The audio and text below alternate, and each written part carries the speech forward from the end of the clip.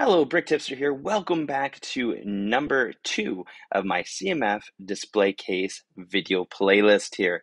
So I just wanted to talk about quickly how I display my CMFs.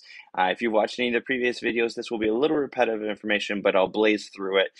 Basically, I decided to not have my CMFs just out on those little black display plates that are given with the characters, but to get them displayed in a case for a reason of making sure that dust does not interfere with my collection. Nobody likes dust in their collection, and so I just felt like a display case would be the best route.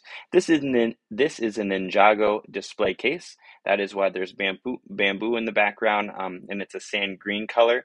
The other colors that LEGO was offering at the time, and that I still believe they still do, are that bright blue and the bright red. I felt like those colors were a little distracting away from the collectible minifigures, so I decided to go with the sand green. I bought several of them so I wouldn't have to buy from third-party sellers, but this is just an option for you.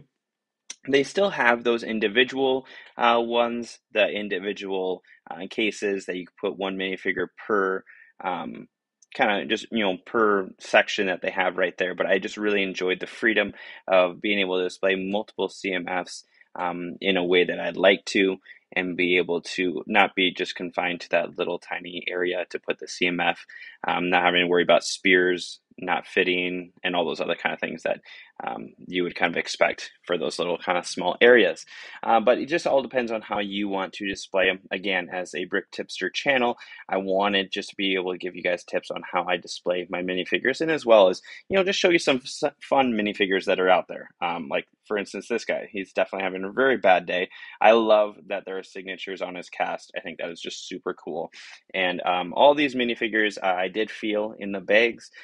Those are the bags that you'll kind of find out if you're like checking out at Target. Those little tiny bags. You can kind of feel for them if you'd like, if you want to stand there and feel for them, or you can just buy them and hope that you don't get repeats. If there are any repeats, they're on purpose. I typically always do feel all of the bags that I have.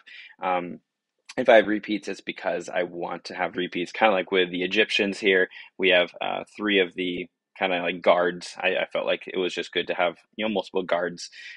Same thing with the Romans. I thought these were very cool shields and everything, and I felt like they need to have 2. And then, of course, here's the goddess, and then the flying warriors in the back.